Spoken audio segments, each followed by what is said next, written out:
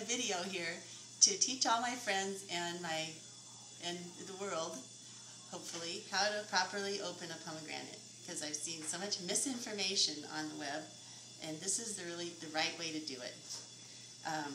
So here's a pomegranate, and the right way to do it is, first of all, you cut a little cone into the flower end.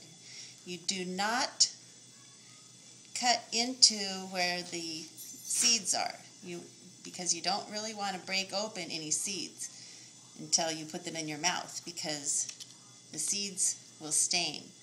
But you just dig into the top a little bit like this, so that you have cut out a cone in the top. Then you turn it over, and on the stem end you just slice off a flat piece of it.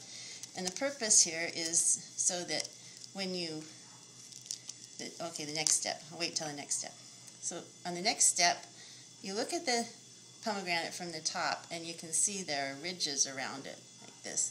And the idea is to just score lightly along the ridges, and then it will break apart, because that's where it naturally separates.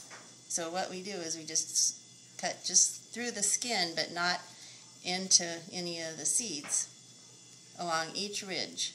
Now, I've seen some misinformation on the web where they say just cut it in force. That's not right. You have to just cut it along each ridge, because that's where it will naturally separate and not break open any seeds. You just go along each ridge like so. You getting all this? Mm-hmm.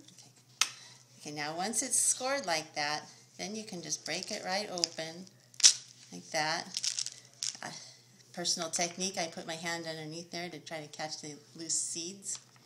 And then it just comes right apart along each separated thing. Then you have a handful of seeds.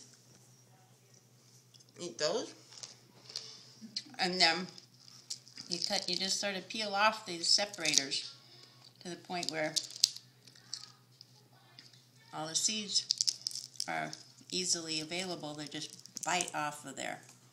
You don't need to put it in water. The whole key is to keep from breaking them open until you get them in your mouth. Like this. Okay? Now, if you do break open a seed and it gets on your clothes, the other trick is you can pour hot water, boiling water, right through the fabric, and it will take out the stain. Thank you very much. Yay.